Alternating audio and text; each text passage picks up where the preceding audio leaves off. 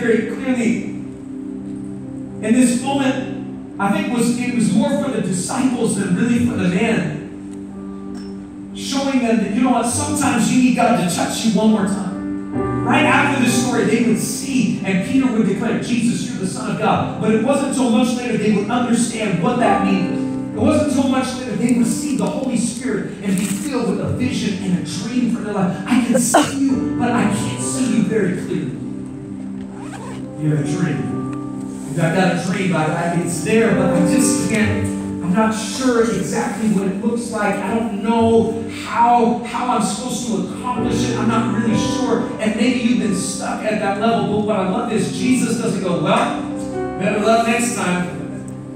He doesn't say, well, hey, I don't know, just, God bless you. That's as much as I can do. He goes, I'm going to touch you one more time. I'm going to touch you. And he says his eyes were open. He could see clearly. He could see clearly, completely restored. He goes, okay, you've got a bit of vision, but not clarity. I want to touch you again. Maybe in your life you need this. Maybe in your life you felt insignificant like this man, just one of the crowd. You might be here and you didn't even know there's a God in heaven who loves you or cares about you. Today, Jesus wants to call you by name, pick you out of the crowd, and do something inside of your life. You may be here and you're a believer in Jesus, but you feel like, I don't have a vision, I don't have a dream. If you would have a cry in your heart and say, God, open my eyes, I think God would do a miracle in your life. Open my eyes. He could touch you. He could do something phenomenal. Maybe it's gotten caught a little bit blurry. You say, Lord, show me again. God, clarify. Lord, I need another touch, a second touch. Come touch me one more time. Open my eyes. 3 things I want to say to you. We're going to pray this morning. And I'm telling you, I feel it right now. The Holy Spirit is here today. God is going to touch hearts this morning. He is going to fill your life with a dream, with a vision. Your eyes are going to be open and you are going to know that God is with you. You are going to know that He has called you. You are going to know there is a purpose and destiny for your life. You will never be the same again. I don't want just one more church service. I don't know what you came for. I don't want just one more Sunday service. This guy walked out completely transformed. I want to be completely transformed in the presence of Jesus because He's the healer. He's the dream giver. He's the one that opens up blind eyes. It's a good place to say amen if you're saved. Just a little tip. 3 things I want to say to you. We're going to pray. Number one, He's here. He's here. He's here. They bring him to Jesus. And they come and they say, Jesus, heal him. The Bible says they begged him to heal the blind man. They begged. And what I want to tell you is just like this man needed his eyes open, some of us need our eyes open. But the encouraging thing is you're not coming to me or a church or an organization. Jesus is here. The healer is here. The one who restores is here. The one who opens blind eyes. The one who thought about you before the earth was formed and came into existence. Jesus is here right now. The solution is here. He's here in this place. And if Jesus is here, anything can happen. And the second thing I want to say to you today as we get ready to pray is this. Not only is He here, but it's you. It's you. The Bible says Jesus grabbed him by the hand, and in that moment, the blind man who couldn't see anything, he knew. It's me He's choosing. It's me He's speaking to. It's me He wants to do something for. It's me. He led him out of the village. It's your turn. It's your time. This is the moment. This is the right atmosphere. I don't care how long it's been this way. Jesus doesn't ask him, how did you become blind? How did you lose your sight? What happened? He doesn't get into any of that. He just says, hey, it's you. It's you. It's you. It's you. And I don't care if you're young or old.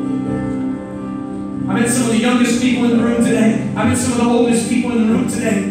The Bible says it doesn't matter. God is the God who gives dreams and visions to all generations. He gives it to everybody. He's saying it's you right now. If you've never had a dream, it's you. If you had a dream that died, it's you. If you tried and you failed, I'm telling you, it's you. If it's been a long time since you saw clearly, it's you. He's saying it's you. Jesus is here. It's you. And not only that, but there's more. There's more. There's more. He touches him and he says, open your eyes. He goes, I see, but not clearly. And Jesus goes, hey, there's more for your life. however big that dream has been, however big you thought that you can see, I'm telling you, there's something greater that God has for your life. If we could open up our heart, and if we could say, God, would you open my eyes? He showed them that this was just the beginning. He showed the disciples, yeah, I'm going to touch you. You're going to see me. But when the Holy Spirit comes, He's going to give dreams and visions. He's going to bring power in your life. You will never be the same again. And I came to tell us this morning at Victory Family Center, there's more.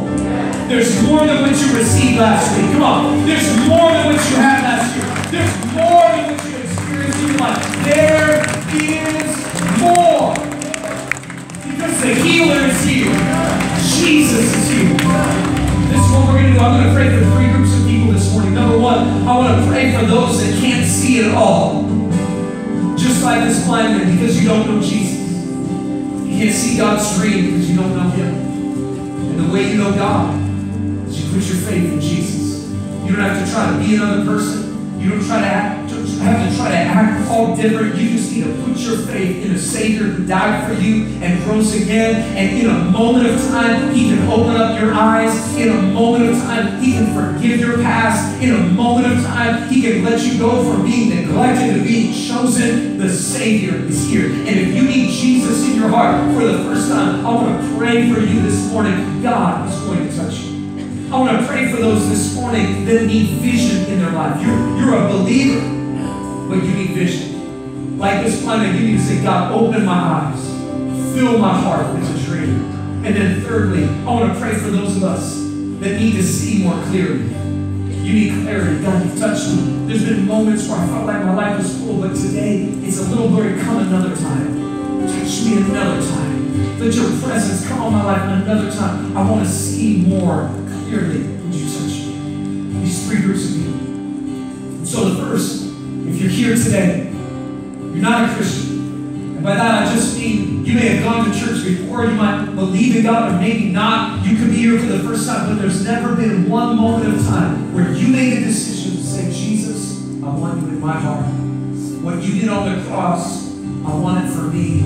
I want forgiveness. I want to know you. If that's what you're saying this morning, maybe you're here and there was a time you believed in God, but if you were honest today, you are far away from Him. This is for you too. If that's what you're saying, I want to pray for you. And so in a moment, I'm going to count to 3. And at the count of 3, everyone...